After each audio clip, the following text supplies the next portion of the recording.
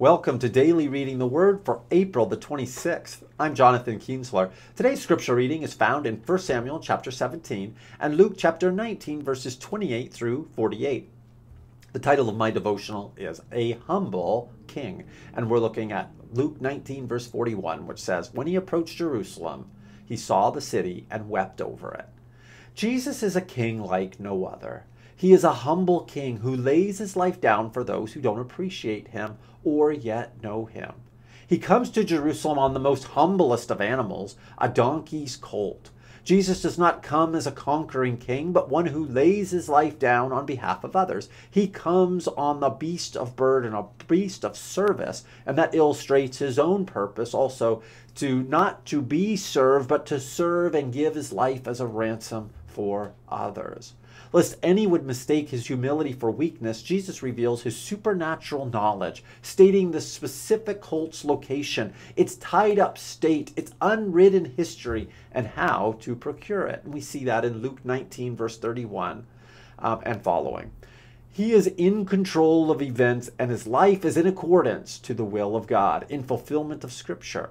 Genesis 49 verse 11, he ties his foal to the vine and his donkey's colt to the choice vine. He washes his garments in wine and his robes in the blood of grapes.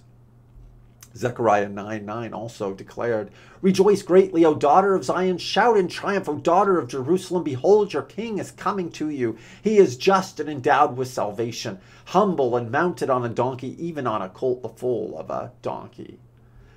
And so when he sees the city, his humility is demonstrated in terms of how he feels about Jerusalem. He weeps over it.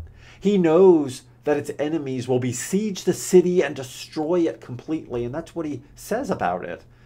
He prophesies in verses 43 and 44, "For the days will come upon you when your enemies will throw up a barricade against you and surround you and hem you in on every side.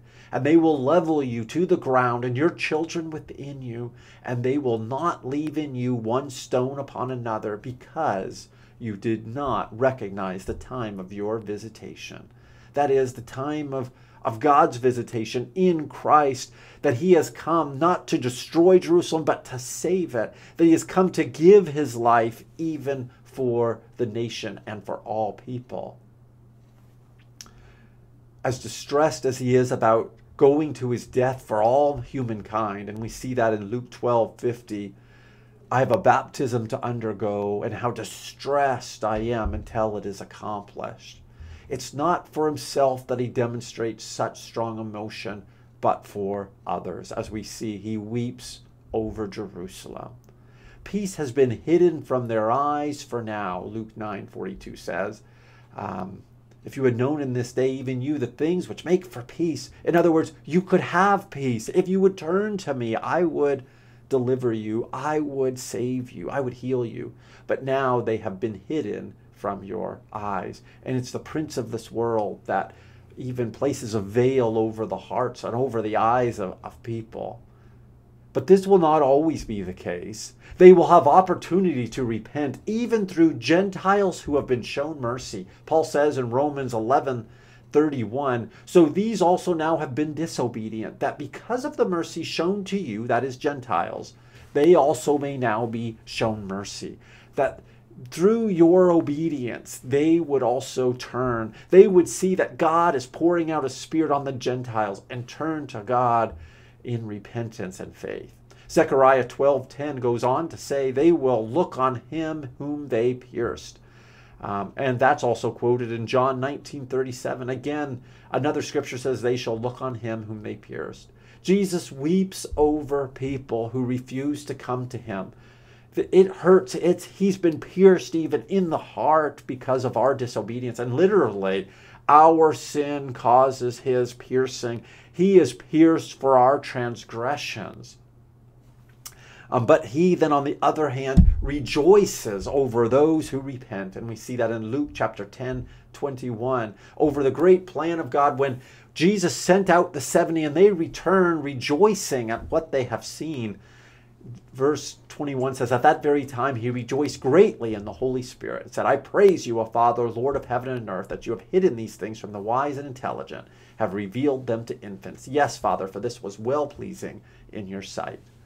What's your response to the all-powerful, all-knowing Lord who gave his life for you? Does Jesus weep because of your transgressions, because of your disobedience? Or does he rejoice over you because you've turned to him? And that's a question. What is our response to the King who gave his life for you? His visitation even, his coming to earth, and his dying even on your behalf. What's your response? Let's pray. Heavenly Father, we give you thanks that you loved us so much that you sent Jesus, that while we were enemies, that you sent Jesus to die for us. And we thank you, Lord, that it hurt you to see us in our sin and in our misery. But God, what is our response?